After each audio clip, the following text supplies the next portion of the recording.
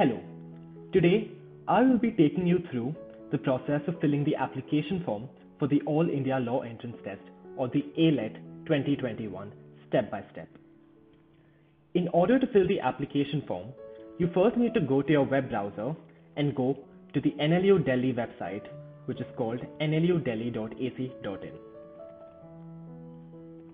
Once you go to the website, on the top right hand corner of the page, you will see a link that says click here for AILET 2021 admissions. On clicking on this link, you will be redirected to the AILET admission portal, on the right hand side of which you will see a number of links, among which you are to go to the one that says new registration. This will take you to a page where you will be asked to fill in details in order to create an account in the AILET admission portal, through which you will be filling in the form for the exam. The first question pertains to the course to which you are seeking admission. So if I'm seeking admission to say BA LLB Honours, I will enter this field accordingly.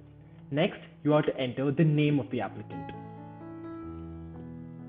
Upon doing this, you will be asked to fill in your mobile number. Next, you will be asked to fill in your email ID. You will also then be asked to confirm your email ID by re-entering it.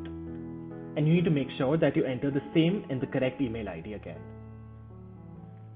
Once you have done this, you will be asked to generate an OTP which will be sent to your email ID.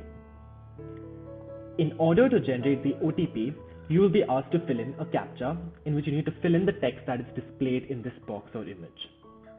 After which you can click submit in order to get your OTP. After this, you will be taken back to the previous page where you have to enter your OTP that you would have received on your email ID in order to validate the same.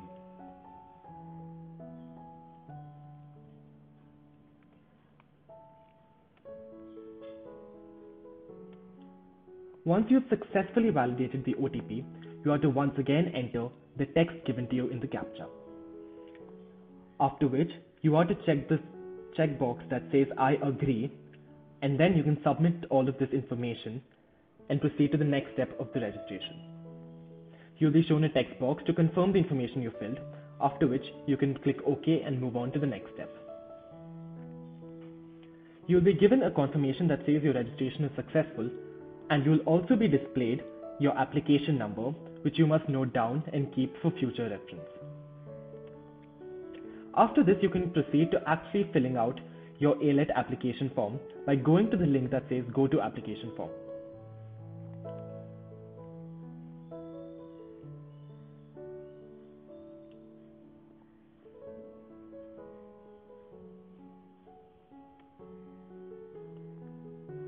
Here, you'll be asked to fill in a number of details, starting with your application number, which you were just provided in the previous step, and followed by other details that you have filled already. Then, you are to fill in your date of birth.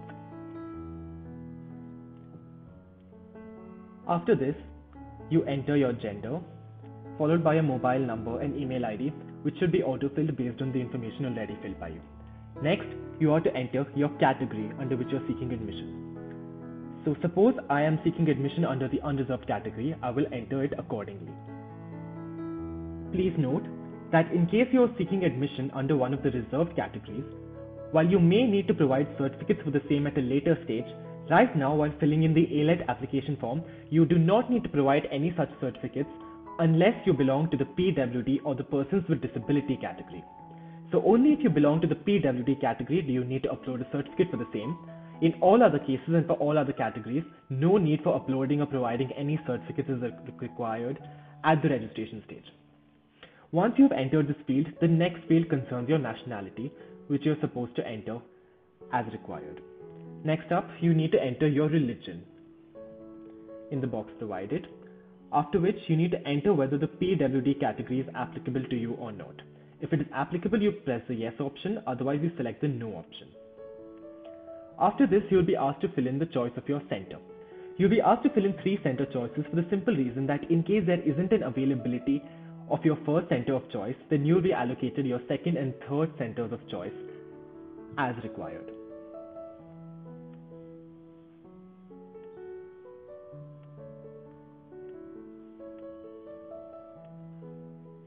After this, you will be asked to fill in your address. You need to fill in your address in 2 lines followed by your country, city, town, village, district, pin code and state.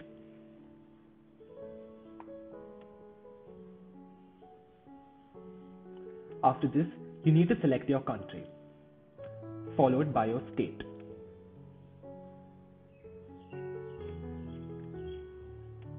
followed by your district, and then the name of your city, town or village, followed by your pin code. After this, you'll be asked to fill in your family details. Basically, these include details of the personal information such as the name, occupation and contact details of your parents. First up, you'll be asked to fill in your father's name, followed by your father's occupation, followed by your father's mobile number, followed by your father's annual income in lakhs per annum, followed by your father's email ID, and finally your father's office address. Next, you need to fill in your mother's details, which starts with entering your mother's name as required, followed by your mother's occupation, followed by your mother's mobile number, and then you need to fill in your mother's annual income in lakhs per annum. After this, you need to fill in your mother's email ID.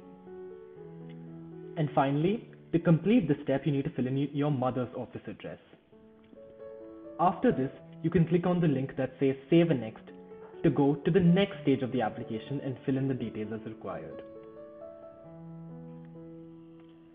The next step involves entering your qualification details pertaining to your academic qualification of your 10th and 12th standard exams. So for your 10th standard exam, first you enter the name of your school, followed by the name of the examination board under which you took the 10th standard examination, followed by your year of passing or appearing,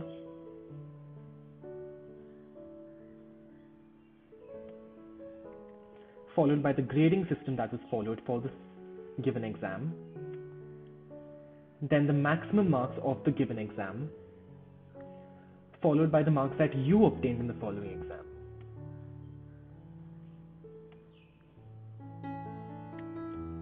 And finally, the percentage or CGPA of marks that you attained in your 10th standard exam.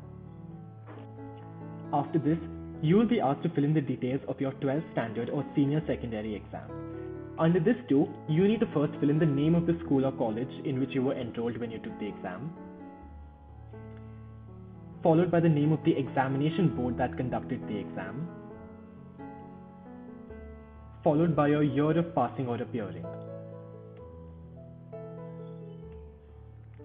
followed by the grading system that was followed for the evaluation of this exam, followed by the maximum marks in this exam, and then the marks that you obtained in the exam once again, and the percentage or CGPA of marks that were obtained by you. After this, you are to select the stream of study that you undertook for your 12th standard. So if suppose I am from the science stream, I will be clicking the option that says science. After I've entered all the details, you can click on the link that says Save and Next in order to go to the next step, which will be your document upload. Here you will first be asked to upload your recent passport size color photograph. Please note that the photograph that you upload should be of passport size and colored with a white background. The size of the image should be between 15 to 250 KB, JPG or JPEG, and should be in the .jpg or JPEG format. In case your image is not the prescribed size or format, you can use various applications and websites available for this purpose. You can then proceed to upload your image.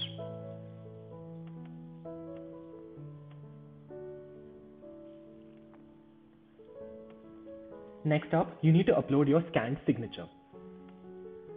Please note that this signature too should be clear and without overwriting on a white paper sheet within a box of 6 into 3 centimeters width by height, and the specifications of the image with respect to the file size and format remain the same as the color photo you just uploaded.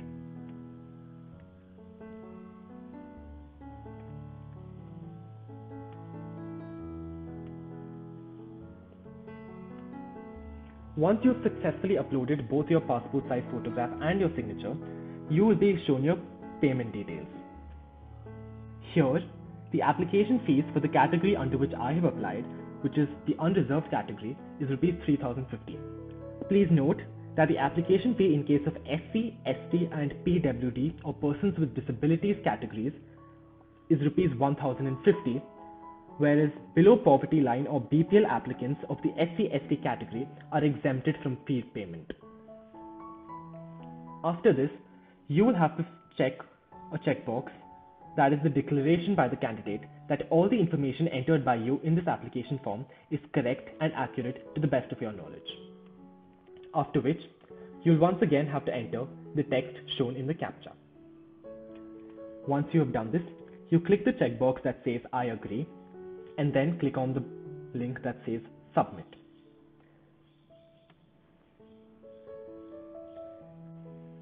Finally, you will be redirected to the page containing the payment gateway using which you are to pay the application fees for the AILET exam. Please note once again that the application fees to be paid will be as applicable to your category of admission as I have stated in the previous step. These application fees can be paid using credit card, debit card, net banking, UPI or Bharat QR. The successful payment of the application fees will make sure that your application is successful and hence your registration and application for appearing in the AILET 2021 exam will be complete after this step once you have made the payment. Please note that the last date to submit the application form is the 20th of May 2021 at 11:55 p.m. The admit cards for the exam will then be released on the 5th of June 2021 and the AILET 2021 exam itself will be conducted on the 20th of June 2021 from 10 a.m. to 11:30 a.m. Please also take note of the fact that in case you have entered incorrect details or have uploaded a blurred photograph or scanned signature in your submitted application form, do not panic or worry. The university will be allowing corrections to be made to the application form in a 3-day window starting May 24th, 2021 at 8 a.m. to May 26th, 2021 at 11:55 p.m. Between this time, you will be allowed to make any corrections to your application form as you may require, and hence in case you have made any errors in filling them, do not worry. For any further queries, please feel free to reach out to us on the following. Our contact number is as provided, which is available between 10 a.m. and 5 p.m. on working days, and our email ID is ailetadmissions@nludelhi.ac.in. You may also refer to our website nludelhi.ac.in for the frequently asked questions or the FAQ section regarding AILET 2021 and the application process for the same, where a number of your doubts will be answered.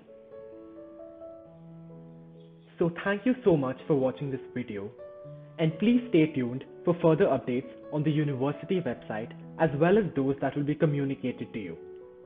Here's wishing you all the very best for the AILET 2021 exam.